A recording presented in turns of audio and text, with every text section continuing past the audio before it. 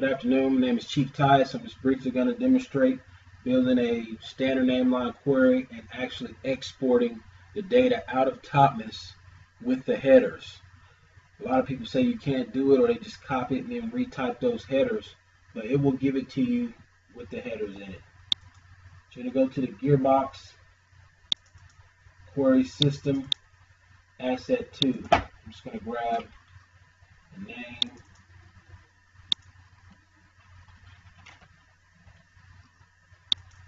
P grade,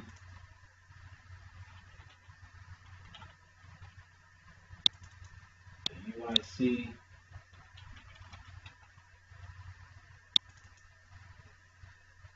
and a control branch,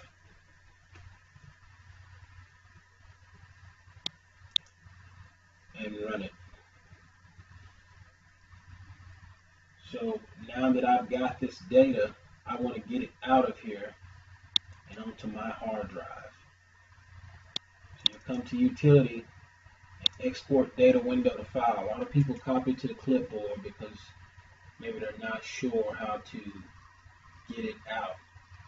But if you export data window to file, it's going to tell you that it can't.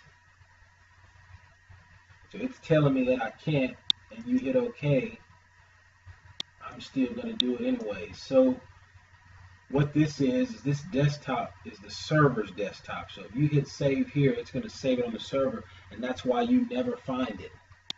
So when you click the drop down, you always want the client with the $sign, the C drive $sign. So the client is us, the server is HRC. So on the client hard drive, I'm going to go to wait till users pops up. It usually takes a couple seconds. And now that users has popped up, my name will come up.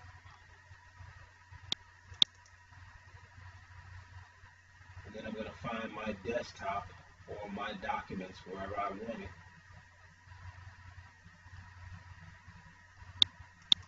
So we'll just save it to the desktop. And now I want to change it to Excel with headers.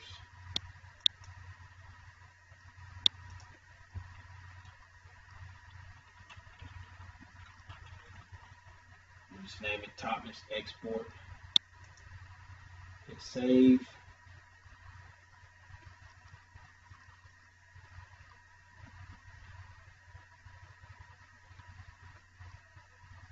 And now when I go to my desktop, here is the TOPMIS export. There it is. So again, just want to reiterate, the C drive $sign is your computer, the client. The server or anywhere else that you save it is actually on the server at HRC.